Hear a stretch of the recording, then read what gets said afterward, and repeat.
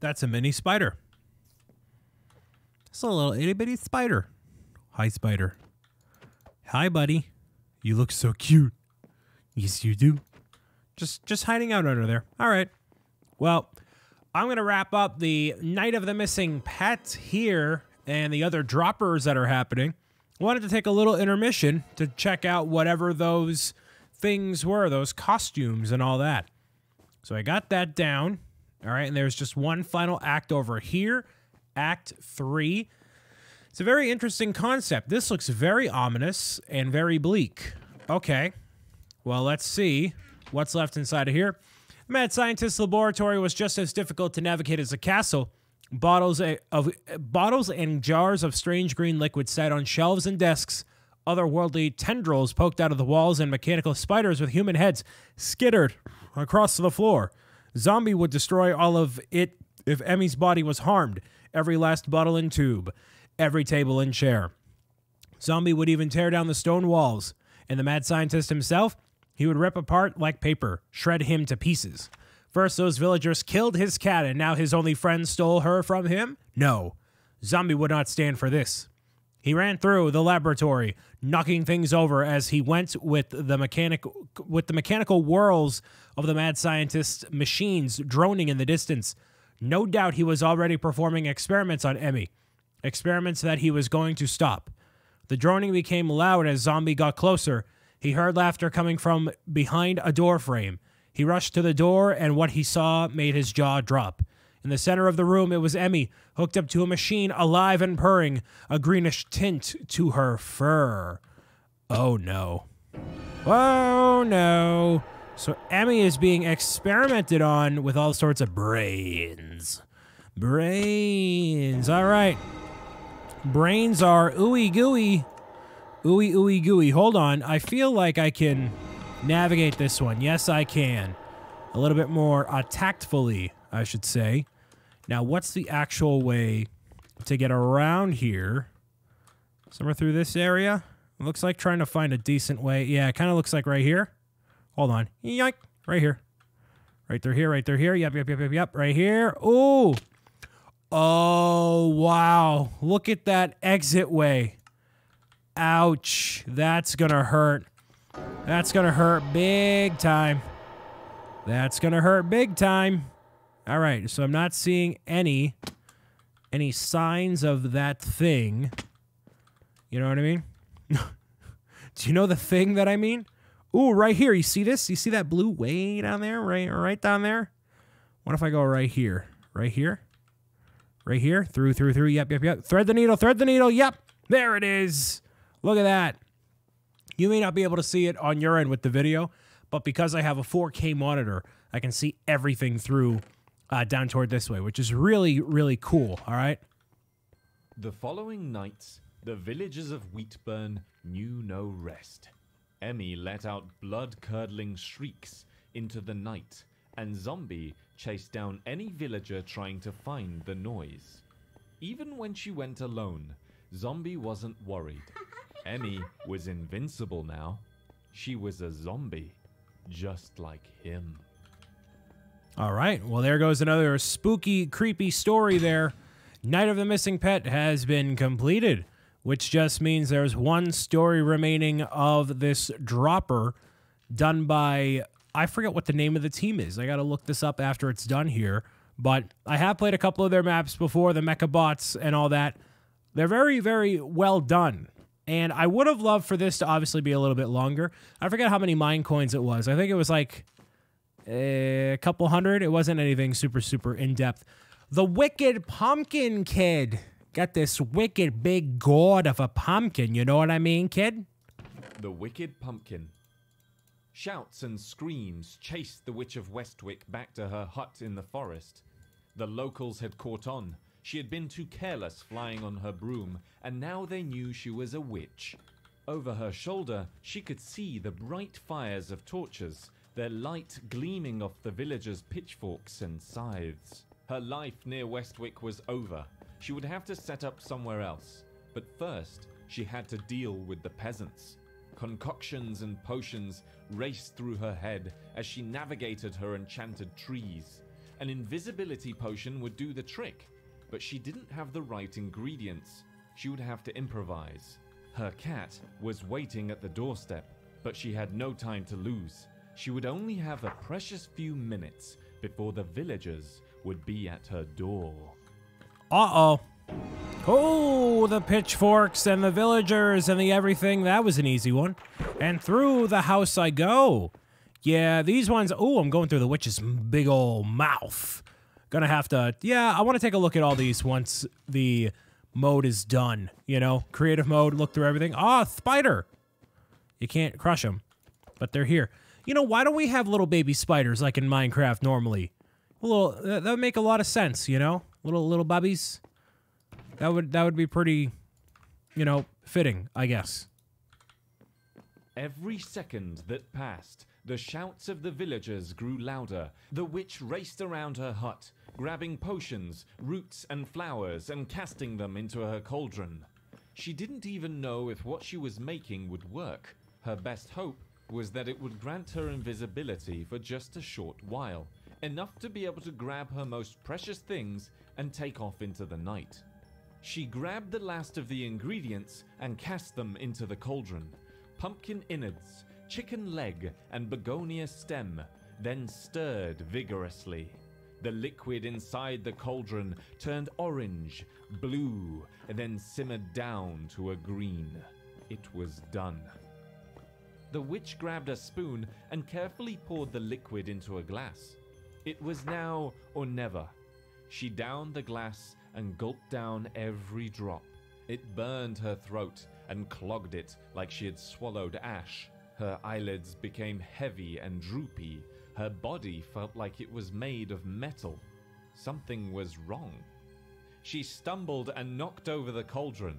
Her mind turned to green and orange, as if the only thing that existed was fire and flower stems. She could see a blazing sun burning over green grass fields, a young dandelion growing out of thick green leaves, green frogs jumping over a river tinged with streaks of orange rust, a large ripe pumpkin sitting in a vine-filled mud patch. They've done a great job at really visualizing everything before you end up going into the dropper. Oh, okay. Oh, into the bubbly, bubbly, bubbly. That's going to be a tough one. And there's also the little section over here, which this might be where the wisp is over here, over toward this way. That would make a lot of sense. All right. Back toward here. Oh, okay. Yeah, clearly this is meant for me to explore around this way. All right. And I can see, oh yeah, there's all sorts of mosaics on the walls here. Cool. You want to help me out here? Actually, yeah, I don't see it. All right, but yeah, you can tell there's a table, the cauldron and all that. Very nice. Through here, yep. Oh. Wow, I can't believe I did that in one shot, or two shots, rather. Little froggy. We got a pumpkin. Wow, I like that frog. That reminds me of the frog from Sonic the Hedgehog. Little froggy. You know, the big cat he goes after. Froggy. You know, that thing. Anyways, all right. Time to get on through. I like the inner cauldron here with this flower and the pumpkin there. Very, very cool. One final act remaining on the great pumpkin, not quite Charlie Brown, but the wicked pumpkin, actually. These stages are by far the least impressive, but I guess that's okay. When the witch finally escaped the madness of the potion, she tried to regain her bearings. A long scarecrow stood slanted off her to her right, and all around her, she was surrounded by pumpkins. She had turned into a pumpkin herself. Aha, she thought. I did it. I tricked those nasty peasants. She laughed inside her head with a mirth that only wicked witches turned into pumpkins could have. She hadn't intended to turn herself into a pumpkin, but it did the job. Now all she had to do was wait until the spell wore off. Then she'd be able to go on her merry way. But the witch had forgotten one thing. It was harvesting season, and she was a very large, magnificently ripe pumpkin. So the witch waited, and the spell didn't wear off. She's about to get picked. Uh-oh. Big witch get picked. There's the scarecrow. Oh, that was a delayed reaction. All right. How about this instead? All right. Through here. Thread the needle, and... Oh, you see the glass with the fireflies? Now, fireflies did it right there. All right, avoid this. That was going to be bad. I need to go from the back left corner, right here. Yeah, there we go. Nope. Okay. I need to thread it a little bit better. Right here. I'm like barely even hitting that button. It's just like letting me take things as they are. All right, how about this way instead? Through here. That's way too far. I'm not going to make it. Yeah. Not going to make it. What about this? Way here. Down. Nope. Oh, yeah. No way. Not a chance. Oh, it's like a dinner table. Okay. Like a pumpkin pie sort of situation. Yeah, I'm not making it out of that one, especially with the crow. Not a chance. Spooky. Spooky. No. That is not the way to go. It always seems like there's a very specific way for me to go. And it looks like it's like right down through here. Ooh. You know, you kind of mess yourself up by getting into the right rhythm and then you find yourself in the wrong rhythm. Oh, with the pumpkin. The little pumpkin slice right there. Go right through here, and action. There it is. Look at that. All right, now what is this, a nighttime? Oh, did the pumpkin get bursted? Oh, that's kind of sad. Hold on. Now the Witch of Westwick had finally disappeared, there was nothing on the mind of the farmers except their beautiful pumpkins. The pumpkin farmers of Westwick had a brilliant harvest that year. They had so many pumpkins that they were able to have pumpkin pie every night. The very first pumpkin they cut was such a beauty, they made a pie out of it for all the workers, sat around the table, scraping off every last morsel from their plates. Every farmer agreed that there was something unnaturally good about the harvest that year. Yeah, because it was a person. But that's messed up. Thanks for playing. The Dropper of Horrors bonus credits drop has been unlocked at the entrance of the theater. The bonus credits drop. Ooh, cool. So there's also another drop if you end up getting, I believe, all 9 of the different outfit pieces.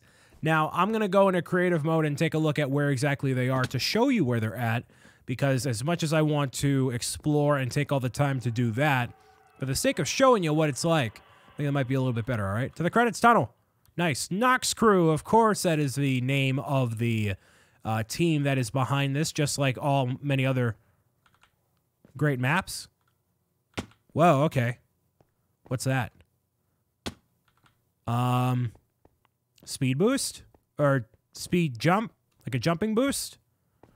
Okay. That's it? Really? Is that the idea?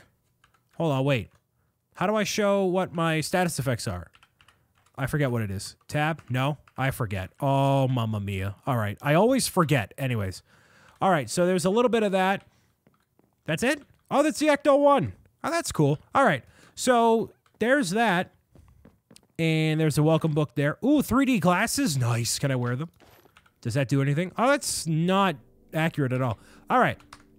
So what I'm going to do is hop into creative and show you what these look like now that they're done, so you get an actual good idea of how this mode is and if there's anything else you want to see about it, you know? So here's what the area looks like now. These things here, unlock the full outfit, then the door shall unlock. What door shall unlock? Over here? This, oh my goodness, it's a clown inside the sewer just like it. That would be it right there. All right, so let's take a look inside some of these and figure out what ones I'm missing or what can be done a little bit better, all right? So now, if I just bust through here, that is just a mechanism that removes all this. And then there you go. And then it magically appears right back there, right? So if I go through here, you can see the perspective as I'm floating down, right? You get that idea? So now, if I look level by level, I should be able to kind of see where the wisps are. And I may end up looking for all of them. I'm not quite sure. But as part of this texture pack, I should be able to see, or rather, the world map in general, I should be able to see where each of them are at some point here. But yeah, just like even going through this in this way looks very beautiful. Like you still would not have been able to tell that all this is shifted in this way And I don't know exactly how this is done. Is this done in the regular orientation and then they shift everything? Because that would probably make the most sense. It would take a lot of time to do it, but, or, I mean, they could have potentially just had it be all done, you know, in the normal way and then try to maintain that perspective the whole way through. It would have been very difficult for them to do so, but whatever. You can see that there is a orange block right here, so clearly you're supposed to drop like right onto here and then navigate somewhere to find the wisp, which I'm trying to find here, but clearly I cannot. So let's say I back all the way through, or it could be actually right over here. So drop right here as well to go through. Let's say I go right through this section here. This is, oh, it's just sand. Okay, sure, whatever. But, you know, there was also the section, oh, it's like a camera. Cool. The one where it was floating like right above our head, right? On top of that area. That's the one I'm looking for right now. Not this one. It's not inside the cave. What's outside of here? Nothing. Okay, cool. Oh, you get to actually see what they all look like. So this is the outside area. That's pretty sweet. It's basically just a bunch of cylinders all the way through. And then there's cows. Interesting. How does this work? Pulse spark. Interesting. Okay. I don't know what the cows do, but all right. Let's take a look back inside of here. You can kind of see, yep, so that's where the starting area is. Yeah, this right here, right? That is so terrifying. All that laughing and stuff, ooh, sends chills down the spine there. Uh-oh. Gonzo there. Ouch. My bad, but not really, actually. Good luck. Random invisible spooky hand thing or whatever. All right. So now I can bust all the way through here. And I'm actually just missing, I believe, one for this entire section. So if I go over to the third one, right? Is it the third one? Which one? This. Which one was the one that I saw? Yeah, I think it's this one over here. Hold on. Let me see if I can find any more of these. Yeah, this one right here. So how was I supposed to do this? Jump through? Oh, that's the thing that's laughing. There we go. Yeah, that is way too terrifying. Nope, I'm good. I'm not a big spooky game guy, but you could probably tell that just based off of me never playing Five Nights at Freddy's or Hello Neighbor or any of those. You know what I mean? Now I can get through here. And so this one, I wish there was a way for me to, like, see where they were. Unless I'm supposed to just listen to the sound of the children laughing, which is absolutely horrifically terrifying. But that might be what I need to do. Oh, right here. There's another one. Yeah, there we go. You unlock the full zombie outfit. All right. So let's see what that actually does. Can I wear the zombie outfit? And then there's also that other door, which I'm assuming leads to another area. But, okay. There's that. Oh, I can wear it. Okay. That's interesting. If I do this, wear that, and then boom, wear that. Cool. Now I'm a full-on zombie, except I got the BricksOBrian O boots. Cool. So instead of doing all that, as much as I would love to do that, let's take a look and see where that other area is, all right? So there's this. This is a Noxcrew area.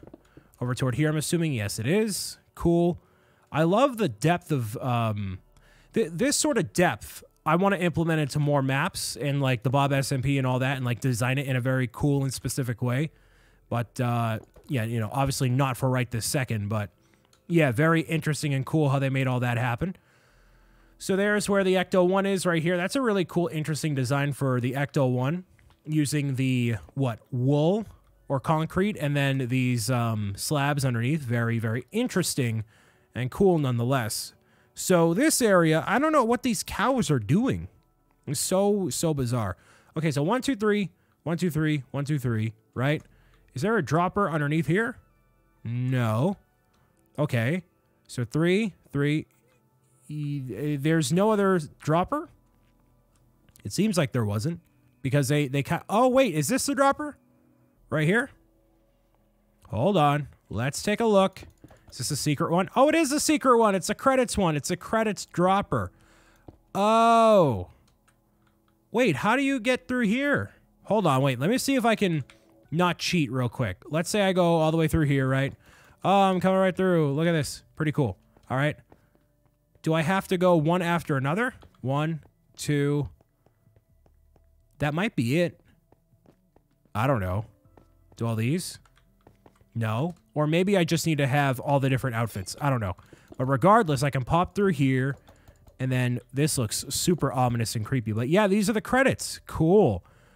We have Antilla. Yeah, all the different names of all the people that worked on the map, which is super cool. And also a dropper within itself. I like this a lot. And, you know, maybe it would have been better if it were in creative mode so you could, like, you know, appreciate all the people who worked on this for yourself and take your time with it, kind of like the credits scrolling by. But that's very, very cool and a very nice tribute to the team who made it happen. So that's nice.